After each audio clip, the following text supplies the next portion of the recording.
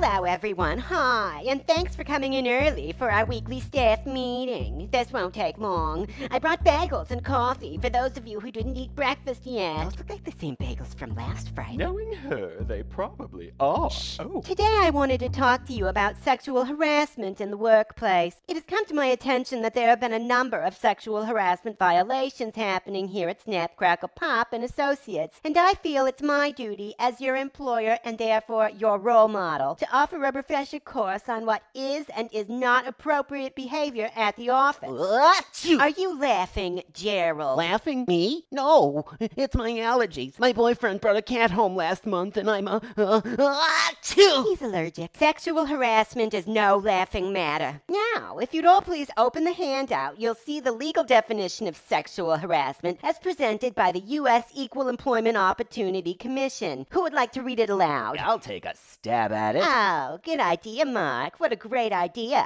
Why don't you take a stab at it? If anybody can use this information, it's you. Sexual harassment is a form of sex discrimination that violates Title VII of the Civil Rights Act of 1964. Or should I say 1964? Not appropriate, Mark. Keep reading. God, it's like talking to a gaggle of sixth graders. Oh, relax, Rube. Don't call me Rube. Go. Sexual harassment is unwelcome sexual advances, requests for sexual favors, and other verbal or physical conduct of a sexual nature that tends to create hostile or offensive work environments. Very good. Who wants to take over for him? Connie? Oh. What? Would you please take over from where Mark left off?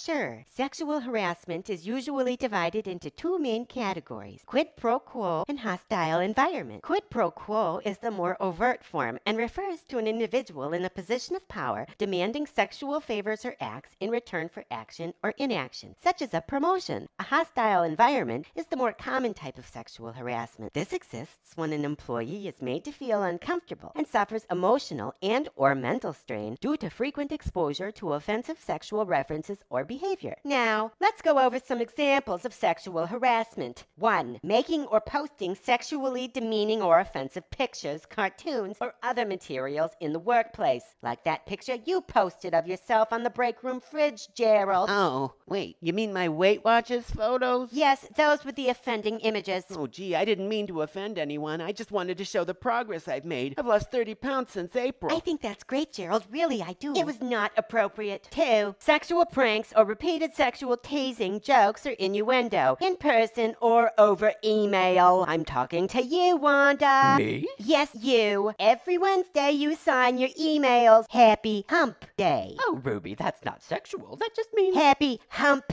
Day, Wanda. Happy Hump Day. Well, when you say it like that... 3. Giving gifts or leaving objects that are sexually suggestive. For example, Connie, that neck massager you keep in your cubicle. Oh, yeah? What about it? Some people might interpret that as inappropriate, wouldn't you say? But it's for my neck. I'm in a cubicle all day surrounded by people. Right. 4. Repeatedly asking a person to socialize during off-duty hours when that person has said no or has indicated he or she is not interested.